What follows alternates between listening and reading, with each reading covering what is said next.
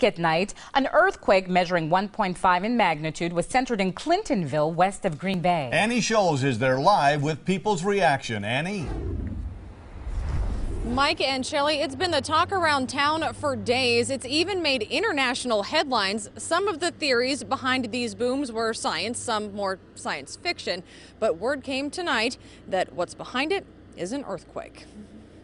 The mystery is solved. We have experienced an earthquake here in Clintonville. Clintonville City Administrator Lisa Coos addressing an auditorium of anxious residents after the U.S. Geological Survey reported a 1.5 magnitude quake hit the city early Tuesday morning. What we need to assure the public is that we're going to learn with them, and that as we learn more, we will be able to pass that information on to them. The USGS says the booms people have been feeling around town can come with quakes, but they made for a tense few days filled with a lot of different theories.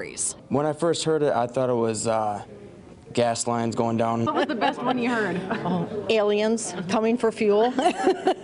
Donna Neely walked out of the meeting feeling better about it all. Just to know what it was, because it made you wonder, what was happening in town. But not everyone got the answers they wanted. They haven't investigated enough, and I'm very concerned, and I am not happy with the outcome.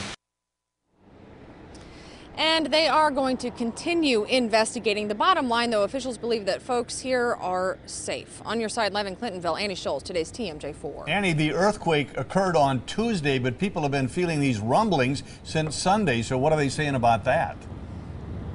Well, they're explaining it as a swarm of small earthquakes, and there could still be some rumbles here in the following days, though if that does happen, I'm told the USGS has promised the city that they will help with resources. Well, it's good to finally have some answers. Thank you very much, Anne.